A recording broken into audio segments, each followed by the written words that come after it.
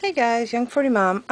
Wanted to do an update on the SALs that are going on the Facebook group Cross Stitch It's Fun, put together by Charity, also known as Wonderfully Hopeless.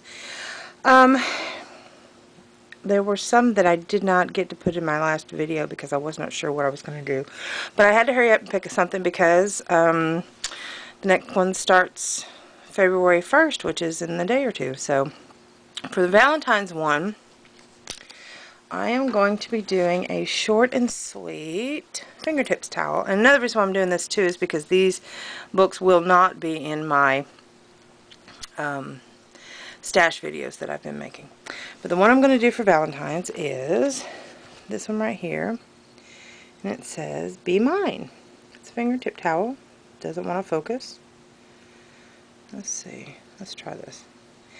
Anyway, it's really cute. It's got two little bees and little flowers, and I just thought it'd be really cute for a fingertip towel. But anyway, I've got my towel ready to go. And the brief on the pattern. There we go. But it's all colored and nice. But anyway, so there. That's going to be the one I'm going to be starting in the next day or two. Another one that I did not get to show was the one for October 2nd, which is the animals, October 17th, which is the Halloween, and I've decided to go ahead and add December's ornament because I found a really cute one and I have to do it. So, and I'm not big on making ornaments, so that's a lot for me. Alright, so for the, let me open my book. It's my patriotic one.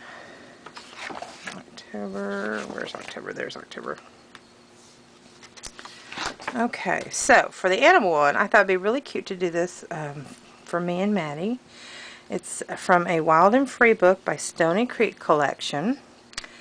This is uber old. Let me look. These patterns are hand done. Let's see. Oh, did you know that the Krennic Manufacturing Company has been around since... Well, nope, that's wrong. Sorry. Oh, this does not have a date on it. I thought for sure it would. Oh, 1985. I'm sorry. It does have 1985. And just briefly, I'll show you. These are hand written. This is what I was telling you in my previous video, that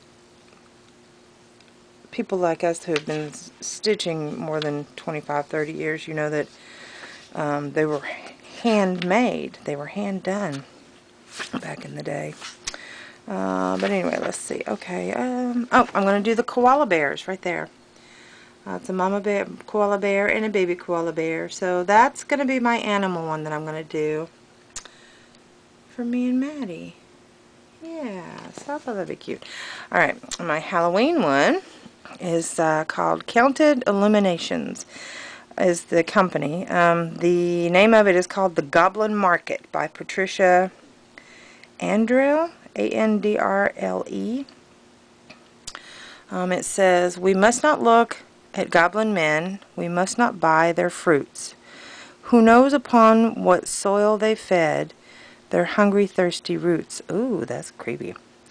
And I don't know if you can see it or not. Hopefully you'll get to see it when I finish it. But okay, there's the goblin, of course. In the background, yeah, you can see it. You can see fainted faces of other goblins, little ghost silhouettes in the background.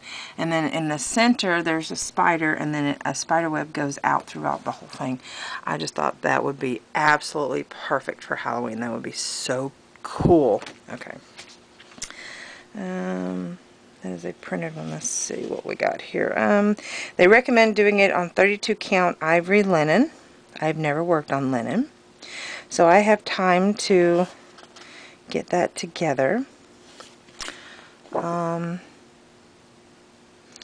in the back it talks about the artist.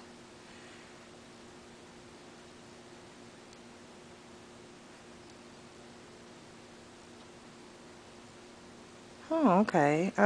Christina Georgina Rossetti, born in Victorian London in 1930, is considered to be Britain's foremost female poet. Her verses are original, warm, direct, and show the influences of the Bible and folklore. I don't know of any goblins in the Bible, that's funny. Her best known and longest poem, The Goblin Market, is an allegorical fairy tale first published in 1862. It tells the story of two sisters who hear the goblins cry, "Come buy our fruits, come buy."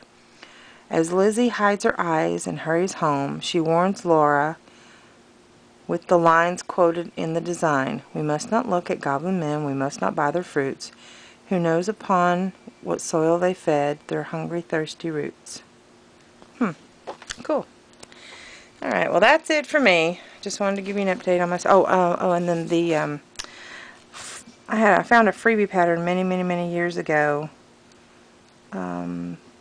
Sandra Parlow